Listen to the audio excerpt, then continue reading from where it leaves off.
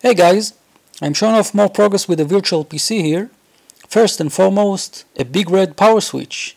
That's always helpful.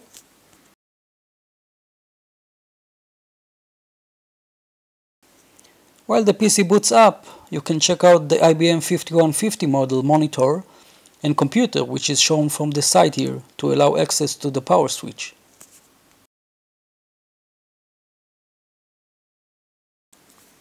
Now, the monitor now sports two dials, one to toggle between color and monochrome mode,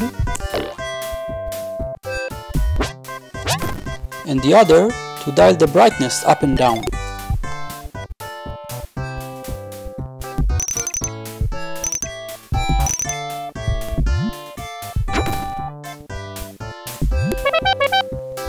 While Kin here is doing his thing, you can also check out the multicolored floppy disks which you can toss around.